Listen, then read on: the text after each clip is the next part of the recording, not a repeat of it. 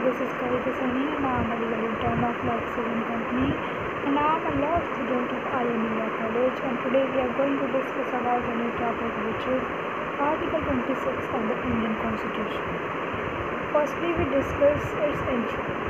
The hallmark of any democratic state is its ability to ensure that all people who constitute the state has freedom of conscience, so that persons of all different faith have the same right and responsibility, and no discrimination between them exists. Secularism is known as the process of growth of reason, which is based only on a secular and democratic state. The word secularism was not placed in the Indian Constitution when it was first promulgated in 1950. In fact, it was introduced in the preamble through the 42nd Amendment, which came into effect on 3rd January 1977. And the principle that people of all religion in India will have equal right and that they will be free from any discrimination by the state on the ground of religion is already provided under the Article 15 of the Indian Constitution. And in that regard, the Constituent Assembly still there was a need of two additional provisions, like to secure religious right in the form of Article 25 and Article 26 of Indian Constitution, freedom of conscience in regard to religion and the right flowing therein are protected by Article 25 and Article 26 of the Constitution. Article 25 says that subject to public order, morality and health, and to the other provisions relating to fundamental rights, all persons are equally entitled to freedom of conscience and the right to freely pursue and profess, practice and propagate their religion. Article 26, on the other hand, provides that subject to public order, morality and health, every religious denomination shall have the right to establish and maintain institutions for religious and charitable purposes, and to manage its own affairs in matter of religion, to own and acquire movable and immovable property, and to administer such property in accordance with law.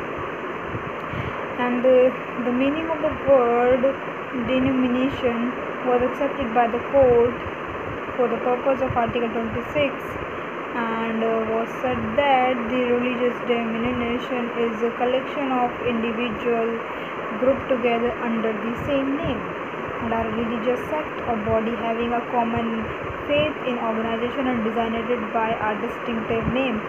Further, they enjoyed complete autonomy in the matter of deciding what rites and ceremonies will govern them, and no outside authority has the power to interfere with their matter. And the Supreme Court applied the rule of harmonious construction to hold the Article 26 Clause B is subject to the right of state, and under Article 25 Clause 2 Subclause B. And in that view, the rights of the Brahmins to participate in certain ceremonies are denominational rights, and therefore the High Court was correct in granting a decree that limited extent only. The right that was claimed by the Brahmins was rejected, but was clearly discriminatory in nature, which was prohibited by Article 15 and 16 of the Constitution.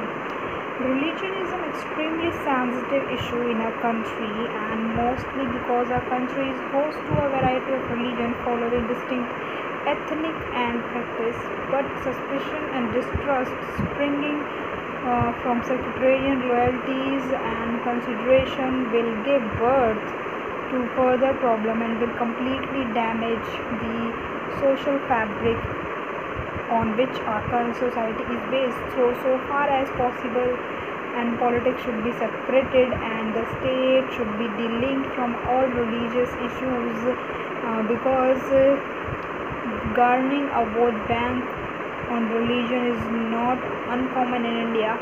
The state cannot favor one religion and exclude the other.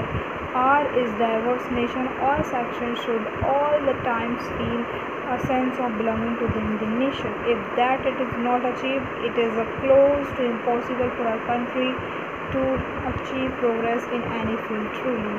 So that's all for today. I hope you guys like this video. So do like, share and comment. Subscribe the channel. Thank you.